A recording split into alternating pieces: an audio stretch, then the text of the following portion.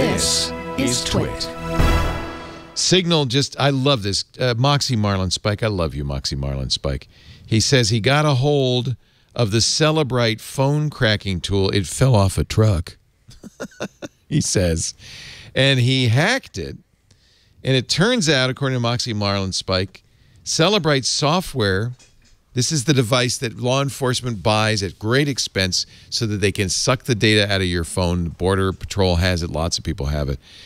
Moxie says this software has atrocious security that can easily be manipulated in a variety of terrifying ways. We were surprised, he writes, to find that very little care seems to have been given to Cellebrite's own software security. Industry-standard exploit mitigation defenses are missing, and many opportunities for exploitation are present. Until Cellebrite is able to accurately repair all vulnerabilities in its software with high confidence, the only remedy a Cellebrite user has is not to scan devices. He says, because of security flaws, so this is what I want. You could put software on your phone that would rewrite the data being collected by the tool. So you could insert, remove text, email, photos, contacts, files, any data, no detectable timestamp changes, no checksum failures. They don't check.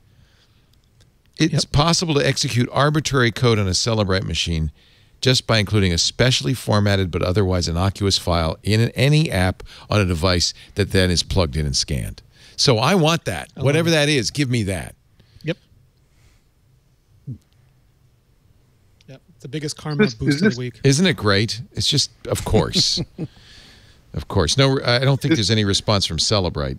They don't like to use it. Well, is Cellebrite the one that they used to crack the San Bernardino iPhone? No, actually, we just learned that that was another company. An Australian guy. Company. We thought it was Israeli. That was actually an interesting article. I don't know where I read it, but they sort of patched together 3 or 4 different what are they called? Exploits. Not hacks, but exploits. Yeah. To find a way in. So you remember this is the San Bernardino terrorist. He had several phones. There was one iPhone, and the FBI sued Apple, saying you've got to back patch. Actually, what the FBI really wanted, this was all a pretext, was for Apple to provide them with a backdoor to all smartphones, to all Apple phones. And Apple said, quite rightly, we're not going to do that. That would compromise every user's security. We're not going to give you that. And then the FBI dropped the suit, suddenly saying, "Oh, we figured it out. Never mind." And now we've learned a couple of years later, right? That it was this Australian company. I'd never heard of them. Had anybody? You ever? But they were using that back end from that company. They'd licensed it from that company that Apple was suing. That I'm blanking on the name. Oh, that's right. The emulator company. Yeah, that's right. They're not going to use it for anyone evil. And then Apple's like, well, what about that? Apple got curious and said, well, then who are you selling it to? And are they using it for anything evil? And they're like, we don't know. And then they're like, but we only sell it to democratic governments. And like, but that's not synonymous with not being evil. Right. Oh, gosh, we know that. Yeah, because Apple doesn't want the exploit to go to anybody but Apple, because ultimately it's not so much who's using the exploit, but that other people have maybe found that exploit that have no intention of telling anybody about it, and the only way you can close them is from people who will disclose them. So Azimuth is the Australian company they used, but you're saying they got one of the exploits in the chain they got from a company that Apple had sued and lost, because they made emulators for the iPhone, right? And now you're right. But also, it turns out licenses out this stuff. Yeah, to maybe ultimately it was brute force that did it, but they needed several exploits to get that close.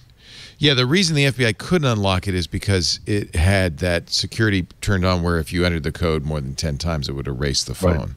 Right. So Apple never did know until this lawsuit that this was how it happened. Right. They weren't even in on. Very interesting.